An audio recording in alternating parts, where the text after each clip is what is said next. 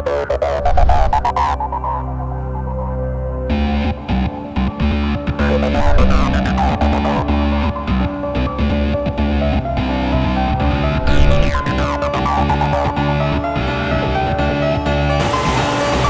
folks, it's John with KGTropicals.com, episode 6 of KG Q&A. This is exciting. If you want to get your questions answered in this series, there's the email address right there to send your questions to. On the last video, I answered 5. That's like a record. Doing these as often as I can. The questions are rolling in, so keep them coming and you will get your questions answered in this series.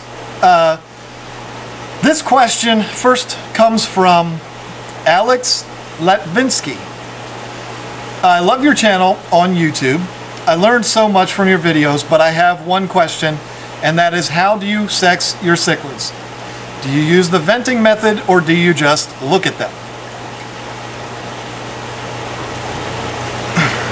I don't vent them, and the reason why is because a lot of the fish that we have are either really big and it's blaringly obvious that they're males or females, or they're so small that they're even difficult to vent because they're so small. Venting is a good way of identifying cichlids. It's easier on some than it is others.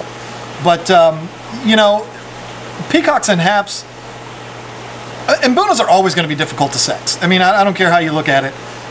Most of the imbunas that you're going to find in the store are going to be in the 2-inch range for sale, and they're kind of small, and it's tough to look at them and vent them because of their size. But with peacocks and haps, usually, you know, when they get to 2.5 inches or so, there's things that you can look at and tell whether they're males or females. I mean, there's going to be little bright spots. There's going to be, the males are going to grow faster. The males are going to behave a little bit different because even at that young age, they're trying to impress the females. So you're always going to be able to look for those signs.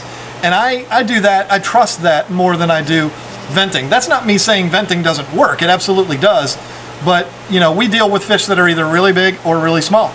And you don't need to vent the big ones, and the small ones are too small to vent. So we just look at size, we look at color, we look at their growth rate. You know, if you get a batch and a bunch of them are big and the others are like half the size, well, that's a good indication right there of what their sex is. So there's that. Now, Derek Shields, he's bought from us a couple times. I bought a yellow lab about 6 months ago, and she has not grown at all. I know people say that it's caused by stress in the tank, but nobody picks on her. Need your opinion. Thanks, Derek. You ever seen Emmanuel Webster? No, I know for a fact Derek is a teenager, so he has no idea who Emmanuel Webster is. You ever seen a person that's just really small? I'm 6 feet tall, 220 pounds, and I'm kind of embarrassed by that because I had a back injury and I gained a bunch of weight. But anyway, you know, Tom Cruise, I know who he is 5'7", he probably weighs about 40. All right? Sometimes people and fish just grow bigger than others. Even though imbunas, yellow labs more particularly, can get up to 5 inches, that doesn't mean they're all going to. Sometimes you're going to have a runt and it's just going to be small. I've got a yellow lab that's like 4 years old. In my 240, about 3 inches. I mean, sometimes they just stay smaller. It's not like when a fish is 4 years old, you're going to give her magic food and it's going to make her have another growth spurt. I mean, pretty much they're going to be at their full capacity at that point, the full size. So you might just have a runt, and that's okay. I mean, sometimes they're smaller, and there's no magic formula to do anything about that. I mean, if it's an inch long and you've had it for 6 months, then your fish is really a runt. But I mean, if the fish is eating and behaving normally and it's just not growing, well, what are you going to do about that? I mean, you're going to get rid of the fish? You know, I mean, there's not a whole lot that can be done to change that. You might just have a runt. Jim Turner. All right, this one got confusing because he actually sent it to my other email address. I have 2 cichlid tanks and 1 tetra tank. My water always has a yellow tint to it no matter what I do. What causes it? And how can I clean it up? My water is clear, but it looks like pee. Okay, the very first thing that comes to mind for me is driftwood. That's just what my gut's telling me right off the bat. Do you have driftwood in the tank? It's not like I can look for an answer from you. But, you know, driftwood is one of those things that if you put that in your tank and you haven't removed the tannins from it by boiling it or soaking it before you put it in the tank, it can slowly release those tannins for months and months and months and keep your water yellow. It's almost like putting a tea bag in the water. So that's one of the first things that comes into mind. I know here in King George, if you're on well water, there's a very high iron content in the water here in well water in King George. I used to live in a house that all of the appliances were white, but they were actually all yellow because the water stained them yellow. I mean, it didn't come out of the tap and look yellow, but eventually your toothbrush would start turning yellow, your coffee mugs would be yellow. It was really bad, toilets and sinks. So your water might have an abnormally high level of iron, but typically if you have that, there'll be an odor to the water and a bad taste.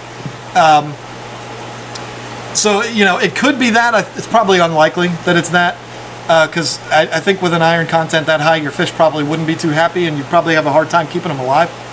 So, oh, I went to my sister's house and got water for my fish tanks when I lived in that house, by the way. The other thing is, this is going to be blunt, but your tank just might be dirty. I know that sounds ridiculous, and you're obviously an officer in the military. I see your picture here. I mean no disrespect, believe me. But you might just have it might be dirty. You might not be vacuuming the tank properly, removing all of the debris from the gravel. Are you changing your filter cartridges, putting fresh carbon in there? There's people, you could have a debate all day long. Some people say carbon is a waste of time, but I happen to believe in it. Are you using carbon at all in your tank? That's something that can definitely help it out. It's a difficult question to answer with no information whatsoever. But, you know, there's a few things to think about, and hopefully that can help you. Consider the source. Consider what you have in there. If you have driftwood in there, if you have not removed the tannins from it, take it out of the tank, boil it until the water stops turning black, and then also maybe introduce some carbon into that. That could certainly help. And thank you, sir, for your service to this country. It was a very small picture. I'm assuming it was a military uniform. It might have been, you might be in a fire department or police department. Either way, it doesn't matter. You're still serving this country. So thank you, sir, and thank you for the question. Robert Lamond, he ordered from us last week, so I'm happy to answer his question. Hi, John. I'm starting to breed some Mbunas, and I was wondering if you should let the female go full term and release the fry naturally the first time she breeds, or is it okay to strip the eggs / fry the first time holding? Nice job on the videos. Enjoy watching. Thanks, Rob from Ontario. All right, I'm thinking of a different person here because I don't ship to Canada. So I swear I shipped fish to a guy with this exact same name. Anyway, you know, we don't wait. I mean, you know, when we have a fish that has her first spawn, we'll go ahead and strip her. It's not anything that's harmful to the fish. When you remove the eggs from her, when you strip the eggs from her, she doesn't go searching through the tank looking for her eggs. It's almost like they instantaneously forget about them. So it's not like you're doing damage to the fish or hurting them psychologically or anything like that. At least I don't know. So we don't wait. I see your theory, letting her do it the first time, and you know, and there's certainly nothing wrong with that. I mean, I guess my answer to you is do it whichever way you want to do it. Stripping the female, not stripping the female, letting her naturally release, either way is fine. I've said this in other videos. If I was doing this for fun and wasn't trying to put food on the table, I would let them all go full term. Because it's just more fun watching it that way. And the anticipation, waiting for the fry to get released and stuff like that. If you're doing this as a hobby, doing it for fun, let her hold them. Let her do her thing. Let her parent those eggs or those fry for the first few days after she releases them. That's fun to watch. So if you're looking for efficiency, stripper. But if you're looking for something that's going to add to the hobby and be a lot more fun, then let her hold them. What's wrong with that? You know, there's nothing wrong with that. And it's fun to watch. So, all right, we're at 10 minutes. So I think that's pushing it a little bit to go with another question. Let me do something I swore I was not going to do, and I will pre-read. I'm not going to do that one next. So I'm going to cut it off there. Emails are coming in like crazy right now. Had a couple of videos upload today, and we got the new shipment in, so the orders are going to start coming through. It's a crazy night. I'm going to go home now. So I thank you all so much for watching. If you want to get your questions answered on this series, there it is right there. Send your emails to that email address, and I will put them on the list, and you will get your question answered. Unless it's something just completely over the top, I won't answer them, but I'll have to edit those out. But, you know, keep it, you know, don't go overboard with the questions. But I'll answer any kind of questions you have, whether it's about the fish business, keeping fish, whatever it is that you want to do. I'm having that much fun with this that I'll answer just about anything. So thank you all so much for watching. I'm going to go home. I'm starting to sweat. It's time to go. Have a good night.